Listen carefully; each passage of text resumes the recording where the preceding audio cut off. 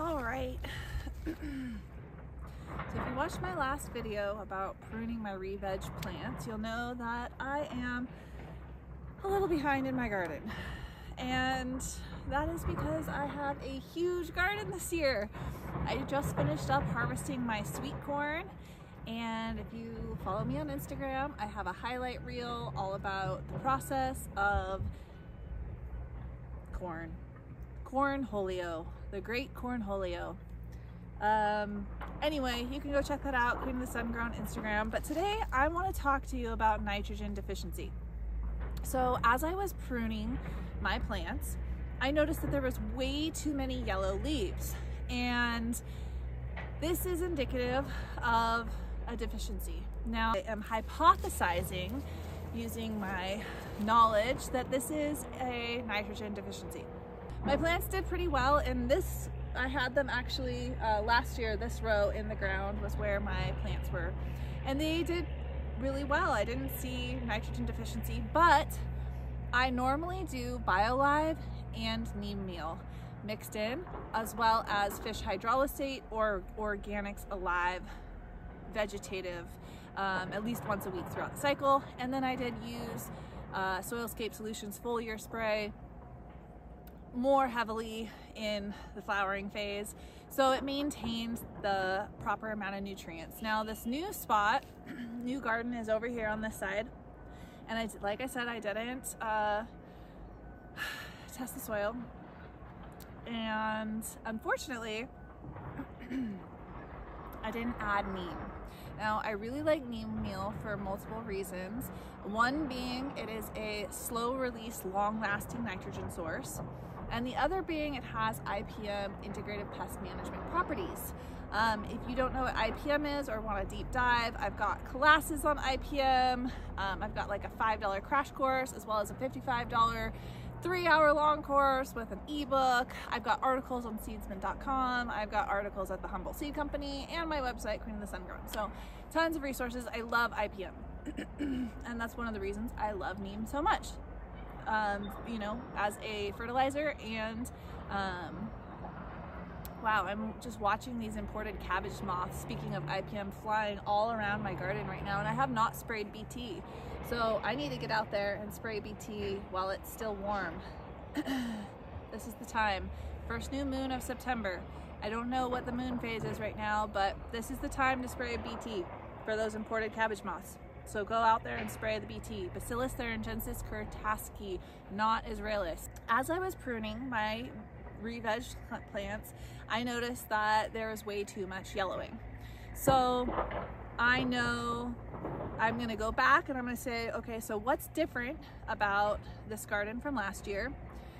New garden space, less nitrogen in the soil, although I did top dress. See, this is what I was thinking. I didn't put the neem meal amended into the soil, but I did put the BioLive in, and I kept continuing to top dress at least once a month, thinking that it would just be present.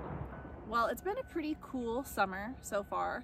The nights have maintained lows of the 60s, but in the last 2-3 weeks, it's dropped into the 40s.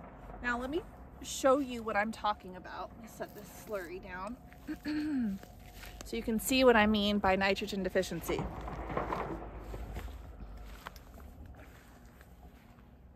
Okay, yellowing leaves, older, lower leaves. Look at this one's really bad.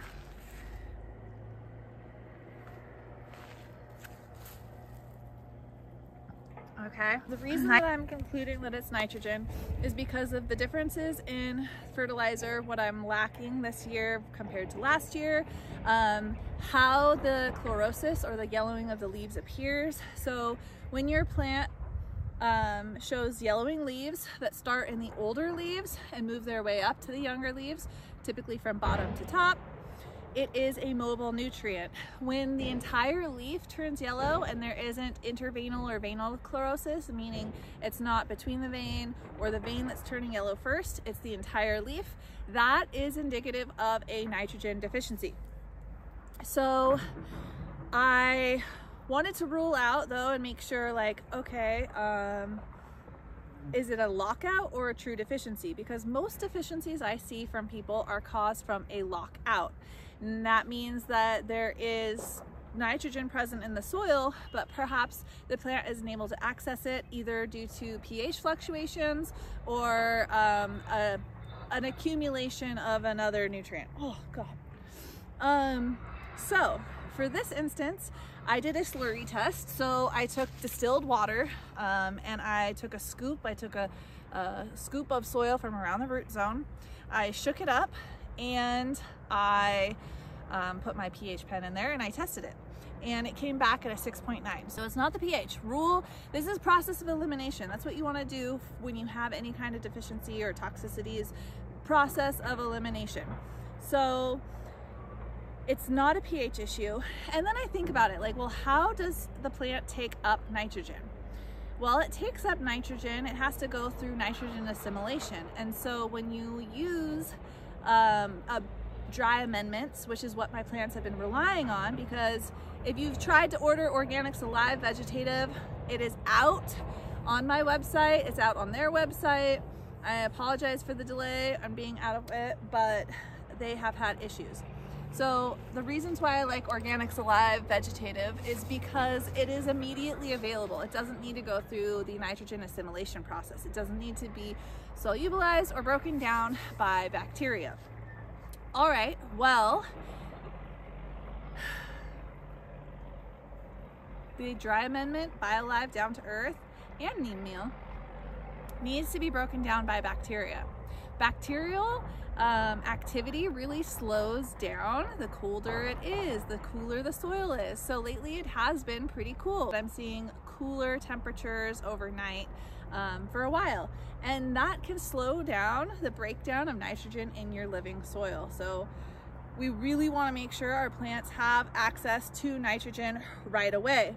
Now, I'm going to show you another process of elimination. We're going to get a little nitrogen test kit out here. So this is just a little rapid test, and take that same water that we did the soil slurry, that pH test, and we are going to do a nitrogen test. So what we're going to do is put water in this and shake it up. There's two.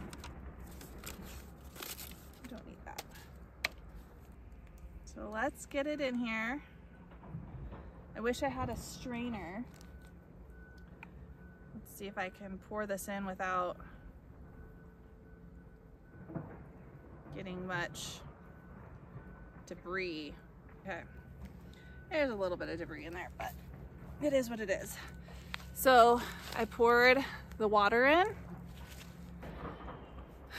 Now I'm gonna break that pill, break the powder.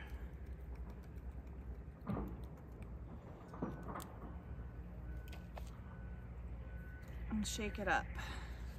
We're gonna see what our soil nitrogen levels are and see if my soil is truly depleted in nitrogen, or if, like I'm hypothesizing, it's just slowing down the available nitrogen because of the cold temperatures. So what I did yesterday is I brewed a compost tea, which I've got water filled up again for another compost tea.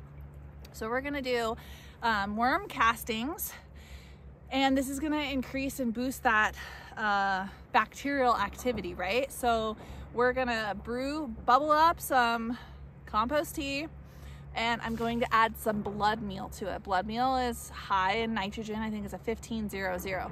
You don't want to go too heavy in nitrogen in the flower cycle because we don't want to push out and make our buds leafy. We just want to stop this chlorosis. We're not trying to get that dark green. We're just wanting to slow down chlorosis of the lower leaves, because it's so bad on some of these plants that I'm losing small branches. And this is what I'm showing you when you have a problem with your plant, how I go through this process of elimination and thinking about where I'm at. So we don't want to let this go for longer than 5 minutes, but we want to give it a couple of minutes to really get to the right color. Let's see where we're at. Oh, So it's hard to say. I'm not even really seeing purple yet.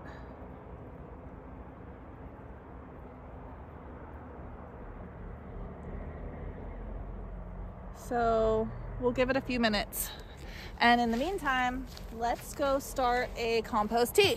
And I will show you what I'm going to do. And my garden space is a fucking mess, so apologies for that.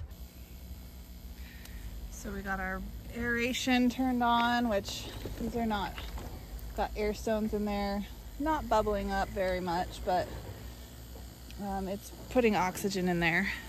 So that's really what we need. Let's see if I can make this taller. All right, so my Patreon member, Hands Cold, was kind enough to send me some of his aged worm castings. So we're gonna go ahead. Thank you, Hands Cold. And if you wanna sign up for the Patreon, it's patreon.com/Queen of the Sun-Grown. We have a homestead gift exchange that happens here every fall, winter time. Keep things interesting. And he sent me worm castings. He also sent me some egg amino acids. So yesterday I gave them, I made 2 teas. The first one I used the rest of my fish amino acid, and the second tea I did the egg amino acid because I just have too many plants for one 55-gallon drum. I need to do 2 at a time. And then here's the blood meal. So this has 1% water soluble nitrogen, and then the rest is insoluble. So it has to be broken down by bacteria. So I'm going to add a little bit to this tea bag, and that's going to give me a little bit of soluble nitrogen, a little insoluble, and I'm actually going to brew this for 24 hours, and then I will, okay, here we go. And there's an apple from my Apple FAA. If you haven't seen that video, check it out. FPJ, sorry, Apple FPJ. Like I said, I'm a little ill. Okay, so we got this compost in here. And what the, all right, so look at that nasty water. It's got all kinds of junk in there. I need to clean it out, but compost is in there. Air, oh no, oh my God. Well, it is really in there. God damn it. I'm not digging through that. It's just gonna get watered out tomorrow. It is what it is. I'm so glad that I got that on camera. Okay, so you can see this is a good example of the plant that is just yellowing out. And if I had been up here 3 weeks ago, I could have stopped this from moving up so far, but that's life, you know, it is what it is. And I'm looking at my nitrogen test, and it looks to me like it is adequate, if not sufficient. Let's see, what does that look like to you guys?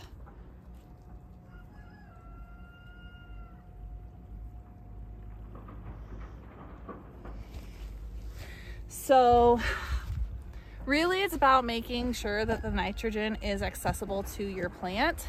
And how we're doing that, right? We're using this compost tea to boost microbial activity, to break down nitrogen faster.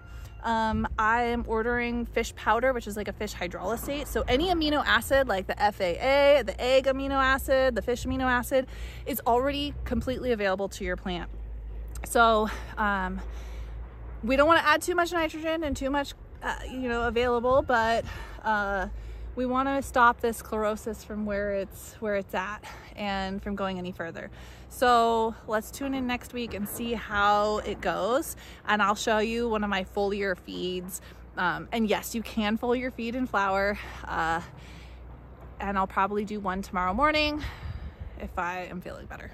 All right, go check out the FAA video, go check out the pruning video, and subscribe, like, share, and tune in to my patreon.com/Queen of the Sun-Grown if you want to support this more. My garden, my life, my family. Thank you guys. So I just want to add that gardening, there's always, every year there's an opportunity to learn something new. And this year from last year, from growing in California to growing in Washington, it's one of the things I love about growing outdoors is that there's